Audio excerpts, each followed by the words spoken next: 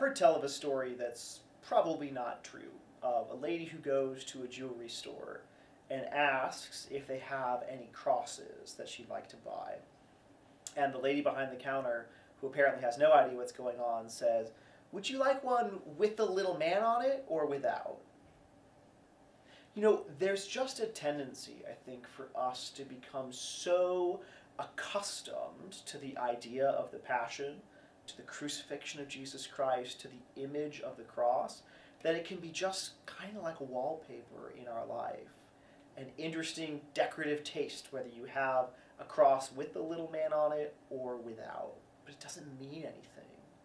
Or, still worse, we can think of it as just maybe a historical event and nothing else that doesn't really relate to our life. Jesus gives us this incredible gift that every single year we consecrate a whole week to do nothing except remember and re-enter the life-giving drama of the Passion.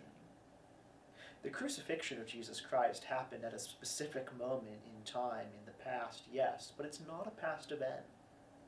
It's present with us now. Christ is present in that same saving love.